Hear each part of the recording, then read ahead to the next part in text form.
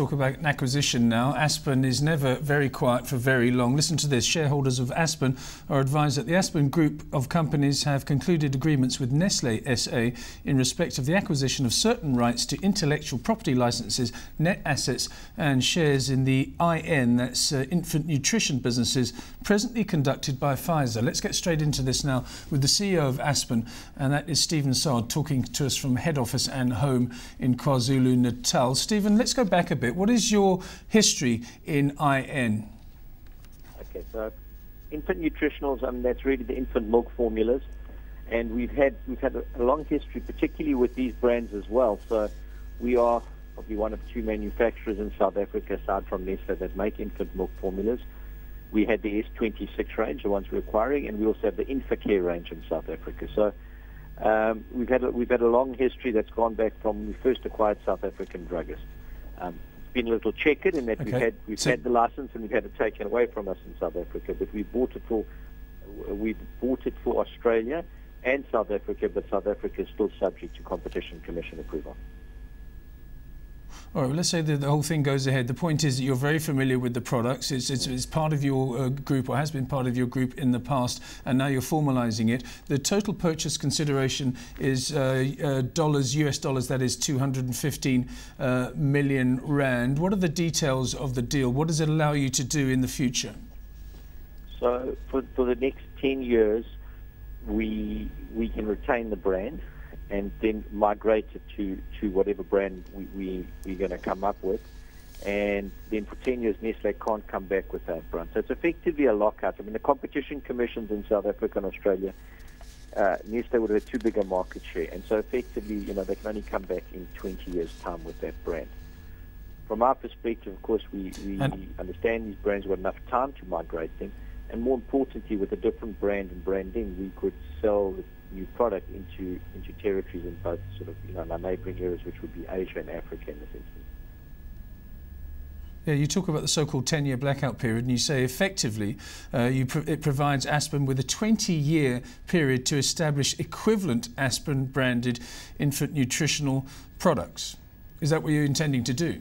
Yes, we're intending to transition the brand. So we've got all the formulas, and it will be it starts at S26 and it might go to S25 over a period, but ultimately the brand would transition into an Aspen brand. And that's really because, understandably, Nestle have got the brand globally. So they're selling it in China and in Latin America and many other territories. And, one doesn't really want to share brands globally. You've obviously seen an opportunity here. In the past, some people have said that you've overpaid for things, notably in Australia, but of course you've proved them spectacularly wrong. What is the rationale behind this acquisition?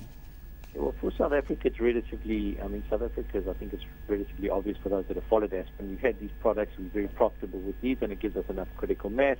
It fits into our factories, we've really got established infrastructures. So I think South Africa is fairly easy. For Australia, slightly more broader than looking at Australia. From Australia, we see, we've got a good business in Australia, as you know, and this gives us quite a lot more presence in consumer business, which doesn't have legislative price decreases, etc. It's not covered by regulators. But more importantly for us, it gives us, we're hoping that ultimately give us a foothold into areas like Asia, and trusted infant milk formula products. There's ever a loyalty from any consumer. It's in branded products. You might have seen that there's shortages even in the UK of infant milk formulas because people are taking formula from the UK and sending it to China. So we're hoping that ultimately we can use this as a base for broader Asian business as well. And also not just branded products, but branded safe products, because China's had a problem with infant milk in the past, hasn't it? It has. It still has.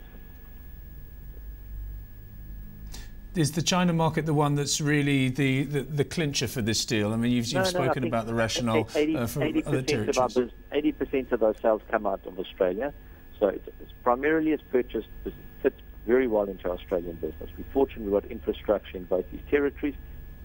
That's our primary concern. Where we've seen broader opportunity outside of our territories, in particular, if I have to pick a geography, it would be in Asia. This is the consumer side of the business. Is that something you might be focusing on? You're so well represented elsewhere. Are you looking at other sort of products within that consumer space? We always, we've always had a good presence in OTC consumer, but I suppose it's fair to say in recent times it's been dwarfed by the pharma business. But it's not because it's underperformed, but rather because our pharma business has overperformed. We particularly like the infant milk formula business. Over the years, this is the business that we've always enjoyed. It's a very, very tricky business to be in. From a manufacturing point of view, you take wet milk, you dry it. You have to then compound it, and then at the end you have to test it. It's at a pharmaceutical testing level, because obviously giving this to babies, you can't have problems. So I think as soon as the technology starts to rise and the barriers to entry are higher, then it's got a fair amount of interest for Aspen, and because we've got a lot of capability in manufacture. It's not a massive deal, but it's pretty chunky nonetheless. $250 million US. What sort of material effect is it going to have on your earnings? I don't, I'm not sure. I haven't done a calculation on it. It will be positive on our earnings. I think that, if you look at the turnovers that we put out there, it's over R1 billion. Our returns on that would be, between 20 and 25%. I think that's what the Nestle returns were. So you can sort of do your own back a cigarette box, on sort of whatever we do, about $5 billion of operating profit. This is, between 200 and 300 million. It's not going to, even if it's for free, it's not going to make a huge impact on our earnings for now. Stephen, thanks so much for your time this lunchtime. Well done on that acquisition. That's Stephen Saad, the CEO of Aspen Pharmacare.